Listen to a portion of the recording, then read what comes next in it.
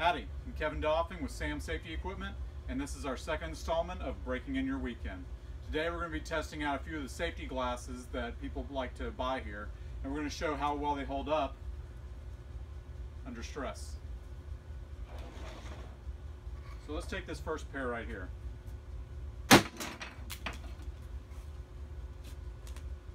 This is not bad, the glass is still intact.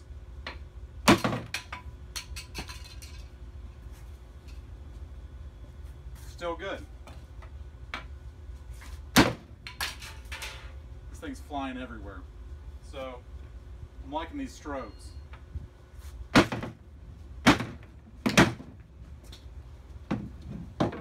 Good catch from my assistant. A little dented, but still holding up really well.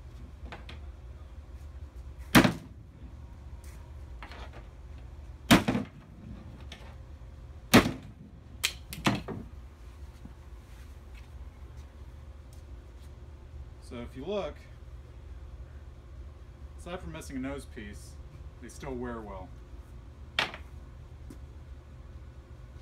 Let's take the Nemesis glasses. Now, like our other ones, on a high impact,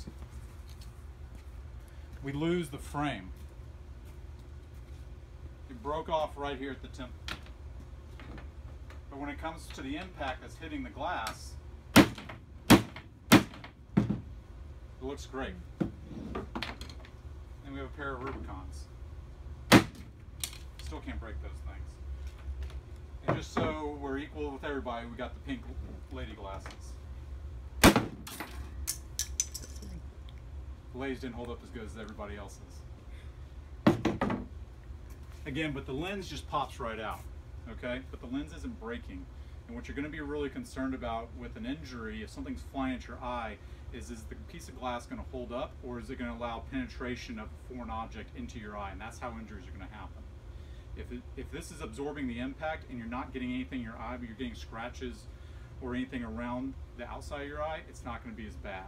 As long as you got to protect your eyes.